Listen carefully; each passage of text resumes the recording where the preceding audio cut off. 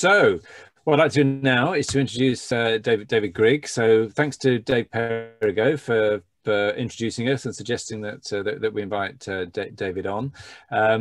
We've had a quick chat, and I know we're going to love this story and hear all sorts of challenges that David had overcome in this in wanting to do this Arch to Arc event. So, David, did you want to share your? Would you rather share your screen, or yeah, it's probably better, isn't it, if you bring it up yourself?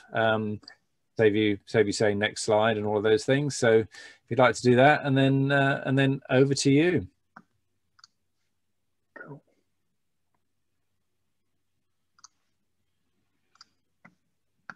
Brilliant.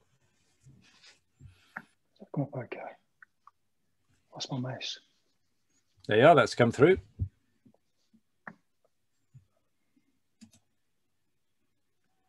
Just lost my mouse.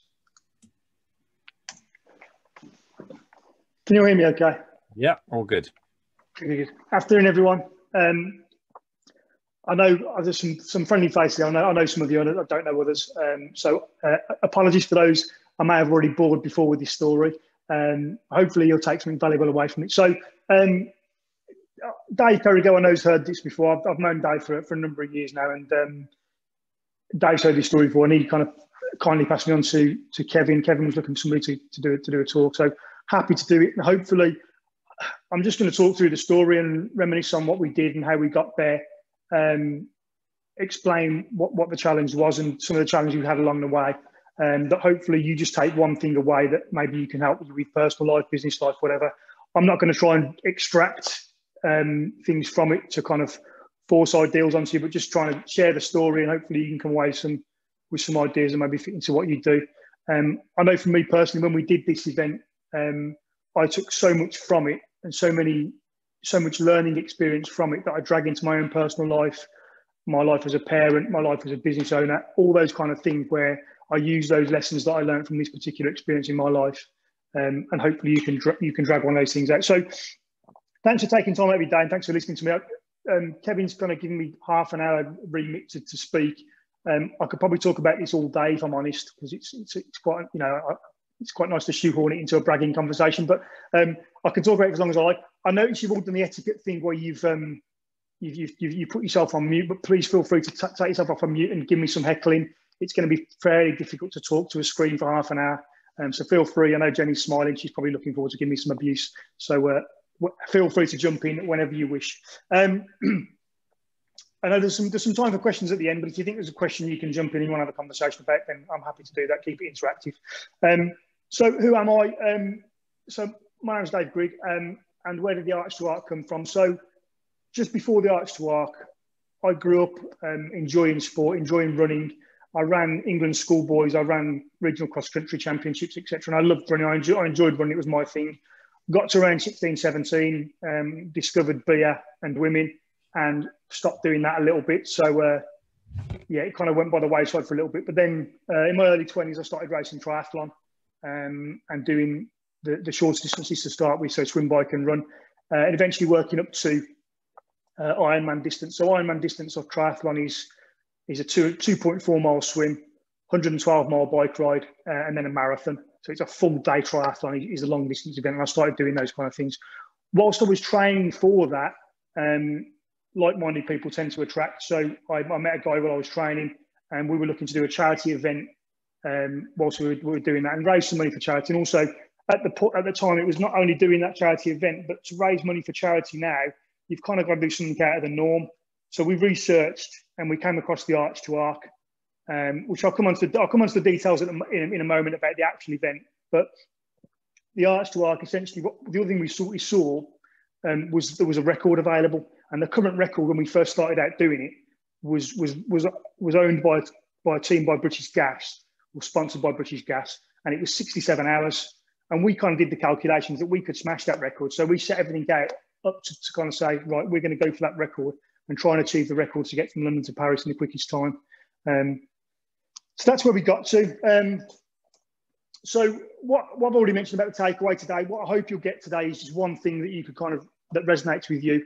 I know I always go to these kind of, when when you listen to these business talks, often what happens is it just reminds you of things you already knew, but you're not doing. And I get that all the time. So hopefully maybe it reaffirms it's something you already knew, but you're not doing. Maybe you can kind of drive it into your habits in your daily occurrences. And get one underlying message. Just one of the things that ran through our planning for the Arch to Arc was the right environment. And this actually happened after the Arch to Arc, but it really resonates with me. And it's about the right environment. And one of the biggest things we had within the team was the right environment. I was fortunate enough a few years ago to go to a leadership and management course at Loughborough University. And if you get a chance, Google this guy, because he's an absolute legend. He's a guy called Ian Arminger. And he's basically been the British swimming coach for the last 20 plus years. He's had numerous Commonwealth titles, numerous British champions, Olympic champions. He's coached Adam Peaty. He's a kind of guy. And his mantra about the right environment was second to none. And it's really kind of what he'd get across when I went on his course. He would turn up at the pool at 4:30 every single morning, ready to get everything ready for when his athletes turned up at 5:30. So they saw his image there, they saw his habit, they saw what he was doing. Okay. The fine minutiae he put into place for that environment was the temperature of the pool. They researched the temperature of the pool. They researched the pH level, the chemical pH level of the pool for the best catch in the water so that they can get the best times. They'd even researched the baffles in the middle of the water. They'd researched the baffles at the side of the water so to keep the water as flat as possible instead of the waves building up. So when they're swimming, the waves don't interrupt the swimmer and get the maximum speed out of the pool. They also, the environment, the lighting, the heating temperature outside the pool, and also the music that the athletes used to come into in certain training sessions to motivate them to do different things. The right environment, he drilled that down to a kind of an art form. And I think it's really important with anything you're trying to achieve is making sure you're in that right environment. You've got the right things around you to breed success in whatever you're looking to do. And I really that message really resonated with me. And I thought it was fantastic. And how can we kind of relate that back into our businesses and into our life, I think is a massive lesson. One of the two key mantras we had within the Arch to Arc when we were doing the thinking and the planning was asking ourselves two key questions. And the two key questions were, does it take the thinking out of it? We knew when we're doing the event, we're going to be tired. So does it stop us having to make that decision when we're tired? Can we make that decision now and pre-plan for it? And also, does it make us get there quicker? So if it didn't do those two things, it went on the back burner. But if it did those two things, it went into the mix and we discussed it to try and make sure that we took the thinking out and that we got there faster. And that was the two things to keep. So that was the whole premise of what the environment we were going to create was. So the Arch to Arc, to give you an overview on the Arch to Arc, what is the Arch to Arc? It's a non-stop triathlon from London to Paris in more detail. So we, as a relay, it was a one hour rotation non-stop. So we started at Marble Arch and we had an 87-mile run from Marble Arch to Dover. We then had a channel swim crossing, 25 miles at the shortest point, and then 187-mile cycle to Paris. And everything that we did within the environment, everything we did with regards to the challenge had to revolve around the tide times with the channel. We could only go at certain times within tide times, and also how the conditions in the channel were. So another kind of mantra that we had was, when you're mapping out your goals, we often got goals, where are we trying to get to? Mapping out the goals from B to A. So where are we trying to get to in the end? And so that we can work back to make sure we achieve that. So we knew we had to get into the sea at a certain point. So we had to work back our start time at Marble Arch to make sure that when we calculated our running times, we could get there at the right point to get the best sea conditions to then get across the sea as quickly as possible to then get onto our bikes. So fairly simple, really, when you think about it. Any questions so far? I'm mindful I'm talking at a screen. It's really strange. That's phenomenal. I think that's some really good lessons already, Dave. Okay. Yeah. Cool. Just honestly, feel free to shout out. I will proceed. Mentioned about the right environment, and we also know about the right people. So the right people in your team, but not only the right people in your team, but the right people in the right place. So, because sometimes we've got the right people in our team, but are they in the right place? How do we know they're in the right place? How do we know that person's the right fit for that job? Or have they just kind of fallen into that job because nobody else wanted to do it, or because they've kind of put their hand up? Making sure we monitor who's in the right place. And I'm going to come on to that in a second. Kevin, could you keep me up to date with time as well? Because I haven't started a clock or anything, so I might kind of babble on and stuff. So just cut me short if you need to. Yeah, you're fine for the moment. Yep. Great. Okay. Yeah. So have you got the talent positioned in the right place? And do you know the talents of your team? And who's best at what scenario? So, for example, just to kind of introduce us all, that's me on the left there. That's me there with my eyes closed, obviously scared about something. Next to me is Tom. Tom was a national level swimmer. So Tom was a phenomenal swimmer. We've got next to him with Nick. And again, we did some massive amounts of planning. Nick was actually our reserve, just in case one of the guys got injured. So Nick was our 7th team member. Didn't actually compete, but he was a massive support to the crew.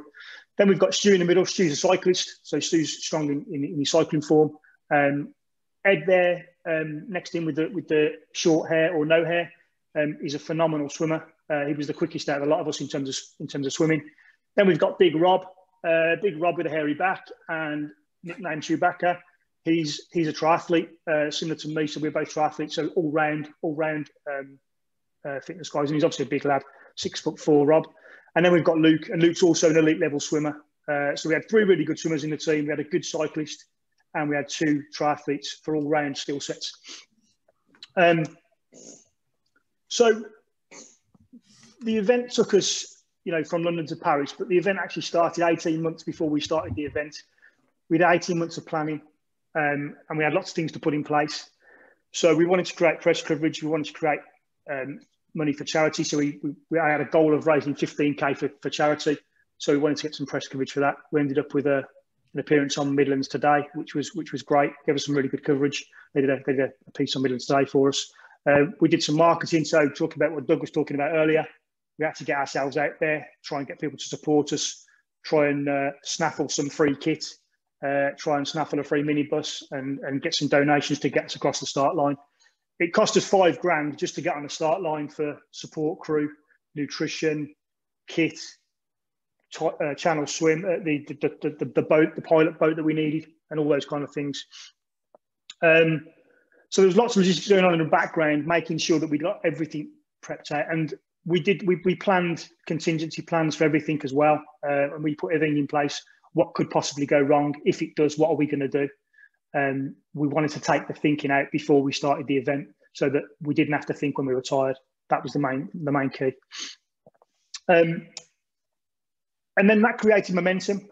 It got us over those challenges. We allocate the tasks to everybody, and it meant that we overcame those things that maybe would have stopped us in our tracks, and maybe created a bit of inertia to stop us actually thinking maybe we can't do this. We had everyone on account. Everyone had a piece. Everyone had a section they were accountable for. And because they were accountable for it, and because you're part of a team, you feel responsible that you've got to do your part, and you don't want to let everybody else down. So that was massive within the team. We had a great team spirit, constant meetings, and making sure that everyone knew what their role was, and everyone wanted to kind of pull together for the team, not only in the training element. So there's lots of planning going on. One of the key challenges, and one of the things I really want to kind of share with you, is a personal challenge for me, really. So to do the challenge, we all had to qualify to swim the English Channel. We had to prove that you could swim non-stop for 2 hours in temperatures below 15 degrees. Now, I'm a skinny lad. I'm a little bit heavier than I was then, but I'm a skinny lad. I was, low percentage body fat, and I don't really do cold too well. I'm not really a big fan of the cold. But what we had to do in the March before the June was go and do a 2-hour qualification swim in Bournemouth. And this was kind of a really poignant point for me. I put everything together with Stu, put the team together, put all this work into place. We're now going down to qualify in Bournemouth for the swim. And we got down to Bournemouth, and the temperature in Bournemouth of the sea at that time was in March was 8 degrees. So if you imagine your local swimming pool's probably around 24, 25 degrees, you can kind of imagine what kind of 8 degrees feels like. It's not very pretty. We went down there in the morning, jumped into the water, or walked in tentatively like a monkey getting into a hot bath. He was kind of, a bit shaky and trying to avoid the cold. And the water was freezing cold. It was literally like putting your face into an ice box. It was horrible. I got in with a wetsuit, and the idea with a wetsuit is the wetsuit allows water in. The water then fills the wetsuit, and your body apparently warms that water up and gives you a layer of, heat between you and the wetsuit. Not sure that my wetsuit was working on the day. So we got into the water for the first hour. We were allowed to get out after an hour to get a drink. And I when I got into the water, my kind of first goal in my head was, I just need to get this first hour out of the way. I was slowing down, my lips were blue, and we were getting to a point where it was really, really cold in that water. And I naively thought, if I can just get to the hour, I can get a drink, I can warm up for a couple of minutes, and then I can get back in the water and do my second hour, no problem. I got through that first hour. I got out of the water to come and get a drink. And again, the guys were saying, "Oh, your lips are blue, you're kind of really struggling." I knew I had to get back in, so I couldn't let the team down. I naively thought in those 2 minutes that I would warm up. Didn't really happen. But I went back towards the water to get back in the water, and just trying to crack on with what I was doing. I lasted about another 5 or 6 minutes before I literally couldn't carry on swimming. And I failed the qualification swim. I had to pull myself out of the water. I came out of the water, couldn't really talk because it was too cold. Couldn't take the lid off my bottle because it was too cold. And ended up going and getting in the support van, turning the heaters on, and staying in there for a couple of hours to try and warm up. In that moment, that time when I was there, I knew I'd let the team down. If I couldn't qualify, I couldn't swim. I couldn't be part of the event, and that's all that was running around my head. Fortunate enough to me, 10 minutes after I failed, big hairy Rob also failed. So I had an accomplice who'd failed as well. And again, it sounds hard now. It sounds bad now, but it actually relieved me a little bit because the pressure was off me as the individual who failed the swim. The other 4 guys went on to qualify. The other 4 guys stayed in for the 2 hours. They went on to qualify, and they came out and they were freezing cold. And they absolutely hammered me and Rob with banter for about the next 10 days. Me and Rob had to pull ourselves together, sort ourselves out, and do it again. And cut a long story short, we went and did it again. I didn't get out of the water the second time. I just stayed in the water, carried on, and did the 2 hour swim just to make sure I could be on the start line. Thoughts that were going through my mind at that point were, if I can't do it, what am I going to do? I can't be a part of the event. Am I going to be part of this support crew? Would my ego let me be part of the support crew if I can't do the swim? So I was in a rough place, but it's overcoming that fear of failure and having the why, the big enough why to drive you back in to go, do you know what? I'm going to go and do it. I really want to do this. This is what I set out to do. I'm not going to have it beat me. What do I need to do to get over that point? And having a big enough reason to go and do it. I could go on about that for a long time. It was a real big poignant point for me. How are we doing for time, Kevin? Got 15 minutes if you need it. Okay, perfect. That's great stuff. Great. So the other good benefit we had was because both Luke and Ed were Birmingham University old boys and part of Birmingham University, we got offered the chance for them to do some sports testing for us. So they put a training program together for us where they measured us first, lactate threshold training, and put a training package together for us so we can maximise who was best at what and what positions we should go in terms of the event. Now, these things you can see there, so that's Rob there on the treadmill, and you can see he's tied to a harness above him. And behind there's a bike, which I think that's Tom on the bike there. And basically what we were doing was lactate threshold testing. So basically you go on the bike or the runner and they slowly increase the speed or the resistance. And every minute they take some blood from your finger and they measure the lactate in your body to realise how hard your body's working. At a certain point, your body will basically say, it's got too much lactate in it, and it will just kind of fold down and your muscles will stop working. You get lactate above lactate threshold. The harness that Rob's in there is basically they're going to push you so hard that you're going to fail, and the harness is there to catch you because you're running so fast and you run out of gas. And that's how hard we were pushing. So we pushed us to the point where, you're going to get that sick feeling in your lungs, and you got to that point. So you're really pushing your body. And it was great. It was a great thing to do, to push yourself to failure, know where your limits are, know what you can do, and then also train yourself to get better. They put the plan together to actually say, this is what you need to do to get better. How can I get to the next level? And that's what we did. We did this 9 months out. So we had a 9-month training plan to get us all up to level, all up to fitness. And yeah, it was an enjoyable thing to do, and push ourselves to the limit. From that, it gave us the positions where we needed to be. It gave us the strongest runners. So we already knew the strongest swimmers.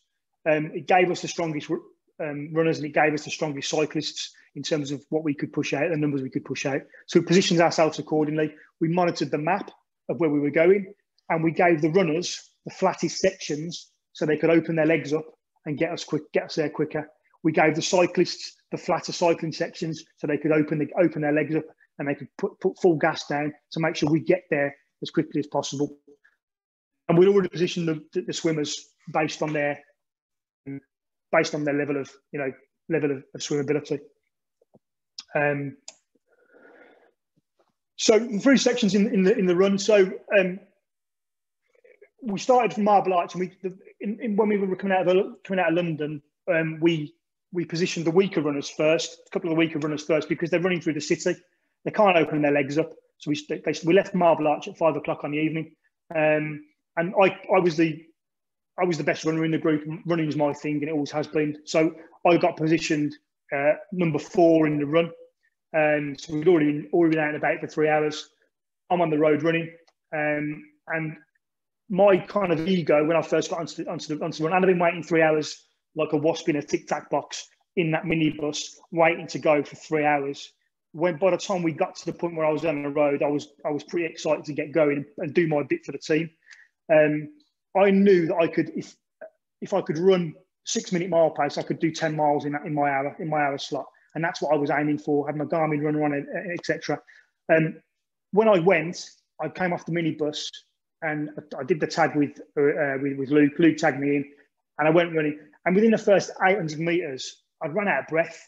I was gassed. I was like, what's going on here? It's because I've been sat in the minibus and I'm cooped up. Why am I out of breath? I've only been running for literally a couple of minutes. What's going wrong? And I've carried on anyway, because the minibus is scooting by us and doing a leapfrog past me to kind of keep the support going. And I'm still out of breath, and I'm wondering what's going on. And after the first mile, my Garmin beeped, and I looked down, and I'd done the first mile in 5 minutes and 7 seconds. I'd gone far too quickly. I got far too excited wanting to do my bit, and I'd gone way ahead of pace. And this is about taking the thinking out of it. So straight away, I've looked at the watch. I'm going too fast. I need to slow down. I'm getting too excited. These are the things that we were doing to make sure we took the thinking out of what we were doing. Okay, so then I just calmed down, settled into my pace, and knocked out my numbers. So I wanted to do the best for the team, but also I need to work within my limits. I need to work within what I'm doing, because if I don't, I'm no good to anyone. I'm no good if I gas myself and I can't do my second run slot, and then I can't do the swim and I can't do the bike. I've got to be in the right position to do the right things for my team. So it's knowing those things. It's keeping hold of the monkey inside you that wants to get out and rip the road up, which is what happened. The run went well. We did okay, and the run, it was fantastic. Halfway through the run, we knew that we might not be able to get to do the channel because the weather conditions were too bad. We were being told that we might not be able to do the swim at all because the swelling in the sea was too big, and we might end up voiding the challenge. So we were kind of nervous about that anyway, but we carried on with the run, and we did really well with the run, and we did the run in under 11 hours, and we got to Dover in the early hours of the morning in darkness. Still 50-50 whether we were going to be able to do the channel or not. And we did it. Obviously, we were allowed to get into the channel, and we were allowed to go and do that thing. What I should also say is when I talked about the record, when we first set out to do it, the record was 67 hours, and we'd done our maths and we knew we were going to smash 67 hours. We kind of, as long as everything went well, we were going to smash that record.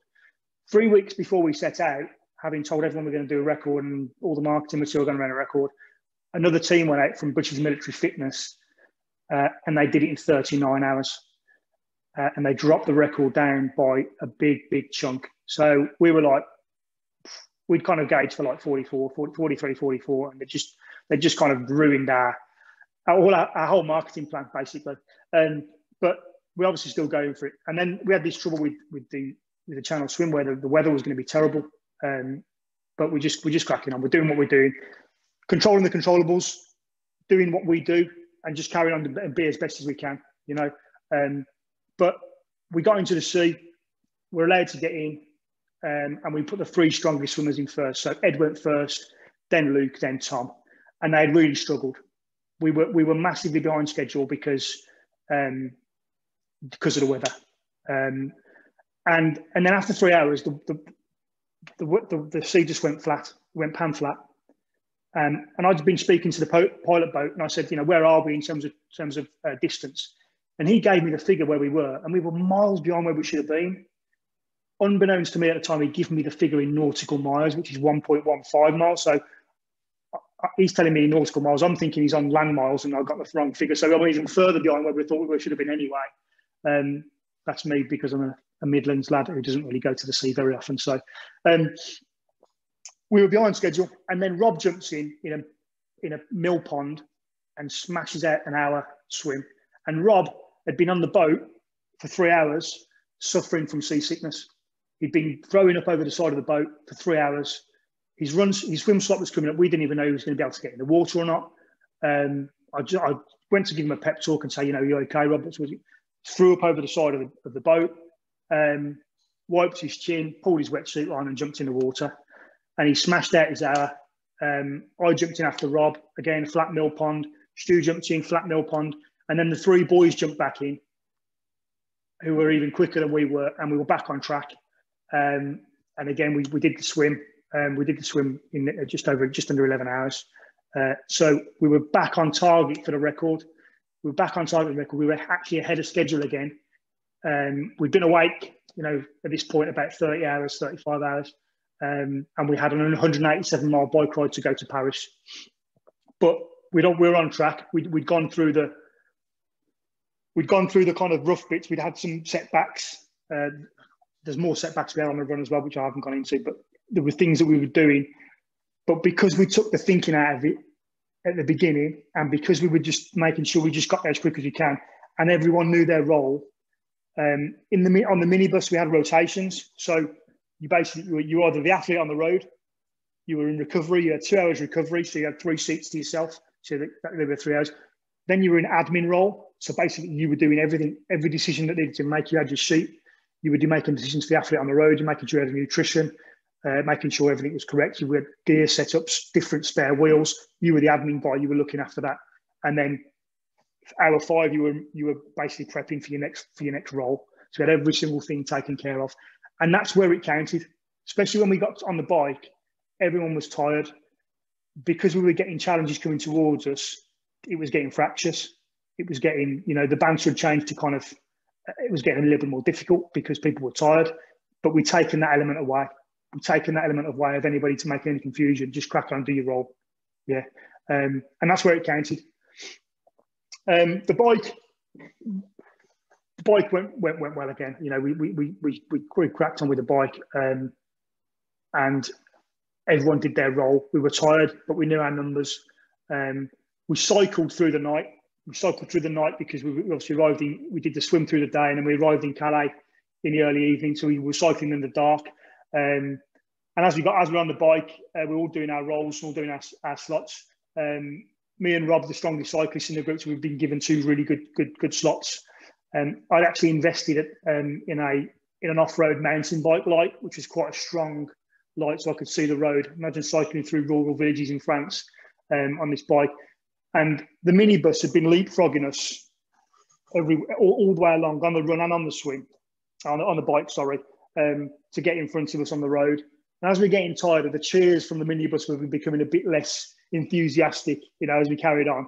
And I remember we were cycling through a French village, and I'm coming down this hill with this big mountain bike light on. The minibus is up ahead, and I can see them up ahead, And usually kind of when you're coming up, someone was there, at least someone say, you okay, do you need any drink or anything? And nobody noticed me at all. They didn't kind of say anything to me. And I thought, that's strange. Maybe there's something going wrong. Maybe they're looking at a map or whatever it is, and carried on. Anyway, it turns out because I had the big lights on and they didn't kind of see me coming down the road, and because I was coming down a hill, they confused me for a motorbike. So I was quite proud of that moment because obviously I was going at a decent speed to get past them. So yeah, that was quite an interesting point. We then got into Paris. You know, the route into Paris, up the Champs-Élysées. If any of you are into cycling, the Champs-Élysées is a mecca for cyclists. It's the end of the Tour de France and all that kind of thing. And Luke took the baton there, and Luke finished things off. And we got into Paris, and everything worked well, and the teamwork had come together. And when we landed in Paris, we stopped the clock in 35 hours and 53 minutes, and took the record, which kind of pulled it all together. And that's the team there. So that's the team on the Champs-Élysées early morning on Saturday. So we've got Big Rob on the right, then Luke, me in the middle, Ed, Stu and Tom. And then on the end is Andy Mountsley, who works for a company called Enduroman, who ratified the challenge with the timings and everything else. And it's, yeah, and that was kind of, I could talk about it for a long, long time. It's something that's, I pulled a lot of lessons from it. And those habits that you get from things like that, you pull into your personal life, and you pull into things that you do to kind of, one habit forces another habit, in my opinion. And we're never better than when we've been challenged. We force ourselves to find new solutions and find ourselves to do different things. I think when we're at challenge, we're at our most successful. That's kind of me. Yeah. What I hope you've got is a takeaway. If you can pull one thing from it, then great. And I'll open up to questions in a minute. But in summary, the things that we did was the right environment, having the right people in that environment to contribute to it, having the right people around you. We had a big support crew around us as well. But not only the right people around you, but the right people in the right places, and making sure you checked and monitored that, and making sure everyone's comfortable with it, and then planning the route from B to A. And one of my kind of favourite sayings is, you stretch your comfort zone. It's like a muscle; it never goes back the same size. Once you've achieved something, you can pass that message on, and you can do great things. That's fantastic. Fantastic, Dave. Absolutely brilliant. Let's have a round of applause for David. Yeah, really, really inspirational. I one of the obvious questions is why, but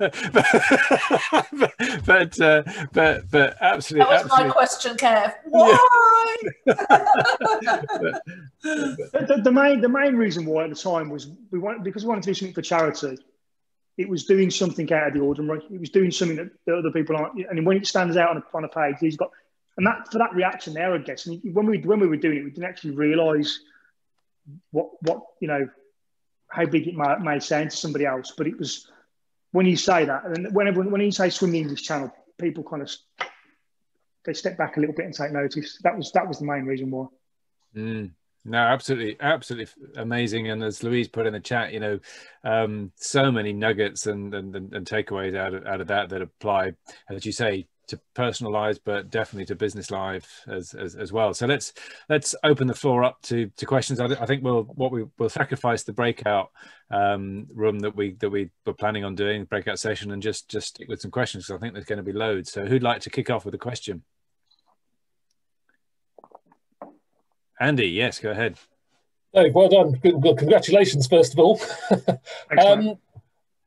If I don't know if it has been beaten, but if the record got beaten again, would you do it all over again?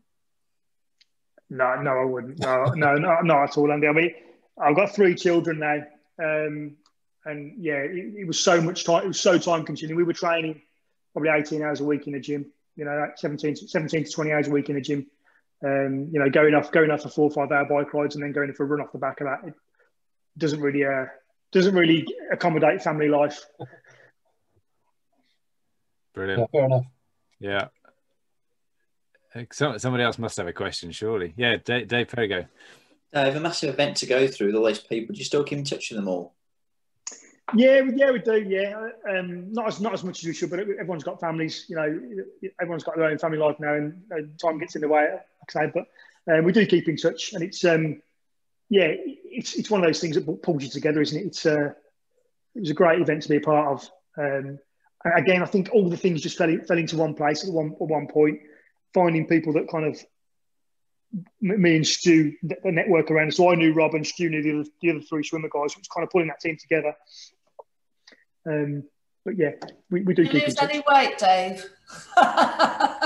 Yeah, well, I was already a skinny thing at the time. So because I was racing for Ironman anyway, I was already a skinny thing. Hence my lack of body fat to keep me warm in the water.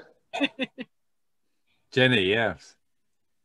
Was there ever a point that you or anyone else in the team went, oh, this just isn't worth it? We're just, I just want to give up, or, and also was the fact that you were going for that records, if you'd have just done it but not had that record breaking thing in mind, do you think you would have changed anything or done it differently and enjoyed it maybe a bit more?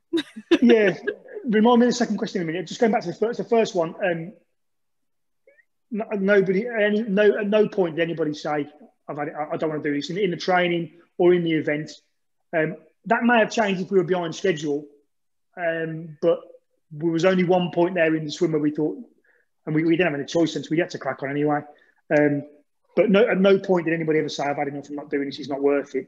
And what was the second question, Jen? The fact that you had that target in mind to break that record, did that make a difference on how you approach things as opposed to just do it? Because one of my clients has done it from Kent. One of my accountancy clients, he did it, but he just there was no pressure for them. They just did it as a little group and they just took their time over it, and it was a massive achievement for him. But you guys went out with this purpose of getting that records. Did that change how you approached it? And if you didn't have that as the approach, you were just doing it for charity, but you hadn't set that goal of breaking the record, do you think that would have changed a little bit about how you structured it and what you were going for? I don't think we could have structured it any other way. We'd literally, we put so much contingency planning in place. We did have a couple of mishaps on the bike, which we could have actually gone about an hour quicker. But because of mishaps on the bike, we lost about an hour and 15 minutes. But if we didn't get a record, it wouldn't have been a nice show. The cherry wouldn't have been as nice on the top, and we probably wouldn't have drank as much champagne in Paris. But it still would have been an achievement. I would have been. I'm a competitive soul. I would have been very upset if we didn't get the record. And I think that's the kind of determination and drive to actually get the record, because so when people were getting tired on the bike, it's just, it was just sort itself out and crack on. Graham, yes. How did it? Yeah, David, that's a great story. I really enjoyed listening to that. One thing, it's almost a similar question to what Jenny was asking. I mean, you were planning this for 18 months and you had 18 months of planning, training, and then you mentioned in the story that the record was smashed by a military team a few weeks before. And I just wondered, did you have to change your training process or thought process because of that target changing so close to your start date? No, we didn't. We couldn't change anything. We were too close in. It was too close, ready to go. And I think what it did, it's like you can't have a superhero without a villain, can you? It was that thing. I think it gave us a bit of an edge, because the 67 hours was kind of like, we're probably going to smash that, really, because they kind of came in and actually chopped off the bit that we thought we were going to chop off. We had to go a bit more, and it maybe give us a bit of an edge, and maybe it kind of just drove us a bit more. But we couldn't change the training plan because we'd been 18 months in a planning. So it was what it was. Thank you, David. Thank you. Doug. How do you go about this? Dreaming up the idea of doing this. I mean, is it something that you were just sitting there thinking, "Oh, I know, I'm going to ring the boys, we're going to do this," or is it, you all got a bit drunk? Fancy a crack, Doug? Decided to do it. Fancy a go? Hey. You fancy going yourself? I've done a few mad things. Like I've done marathons and little bits and pieces like that I've got talked into. But I think that might be a step too far at my age. But well, it was, to be honest, where it came from was I was racing at the time Ironman, and I used to read a magazine called Triathlon 220, and it was in there. The event was in there. When it was me and Stu were just kind of having a coffee after the gym. Like, have a look at this. And before we know it, 6 of us were in a coffee shop arranging how we were going to do it. It's one of those things, man. I think if it hadn't happened that quickly, where everyone going, yeah, we'll have a go at that. Yeah, we'll have a go. And all of a sudden, we started doing it. And you put your nail, you put your towel on the sunbed. It's that's it. Whenever I've done stuff and I've got talked into it, and I think you've got a group of you that are there, and yeah, it makes it so much harder to step out, because if you're just on your own, you think, yeah, do you know what, I can't be bothered. I've got to train in the rain. I'm not going to do it. Yeah, exactly that, Doug. And it was peer pressure, and once you put you put your name down, and it was, I think, because it happened that quickly. Then we just cracked on, and we started the wheel in motion. Yeah. Very good. What was your target time, Dave? What did you think you would achieve it in? Original planning was kind of around between 40 and 43 hours, based on, the biggest kind of the unknown was the transition time. So if we landed in Dover too soon, we'd have to wait longer for the pilot boat. We ended up losing an hour waiting for the pilot boat because we got there a bit early. We did the run quicker than we should have done. But we still got a good and then we got a bit more break. So, and then also when we get into Calais, making sure that the support crew they'd gone to stop in a hotel overnight and then jump on the ferry the first morning to meet us there. So it was kind of making sure that all those things worked, and they fed into the plan, in terms of how we were doing stuff. Yeah, brilliant. Yes, Graham. Sorry, just one more question, David. Is the one part of the whole challenge that you had no control over, obviously, is the swimming, because you can't control the weather and the tide and the sea conditions. What was your contingency for delaying the swim? Would you have aborted and then started again, or would you have carried on regardless, knowing that you're not going to win the record? So we already delayed it 3 days. We were due to go on the Tuesday, and because the sea was that bad, we had to delay on the Tuesday anyway, so we couldn't go. We regrouped, put everything back, changed hotel accommodation, changed all these other things that we kind of had to put in place, changed the pilot boat, all these kind of things that we were actually putting in place to change. So we changed it once, and on the Friday it was still 50-50 whether we could go or not, but we didn't have a choice. Everyone else had booked time off work and family commitments, all these kind of things. So literally on the Friday, we didn't have a choice whether we could delay it anymore because of our external commitments. So on the Friday, it was a case of we've got to start at Marble Arch 5 o'clock to get to Dover, ready for the swim in the early hours of Saturday morning. So yeah, it was. And if we couldn't have swam, the only thing we could have done just to carry on the challenge to make the money for charity, we'd agreed that we were going to do a coastal swim. So we were going to swim along the coast for 12.5 miles, then swam back. And if that was even too busy and we couldn't do that, we'd organise so we could do laps of the harbour. So we'd actually do laps of the harbour to get the swim done and then get the ferry across. But we would have avoided the challenge and we would have avoided the record as well. Yeah, brilliant. Any final question from anyone? Fantastic, really, really good. Does the record still stand? Do you still hold it, or someone beaten it since? No, it's gone. It went a couple of years ago. Yeah. What sort of time is it now? It took off about 48 minutes, I think, 48 minutes quicker. Yeah, really, really impressive. Really, really impressive. No, but fantastic, David. Thank you very much.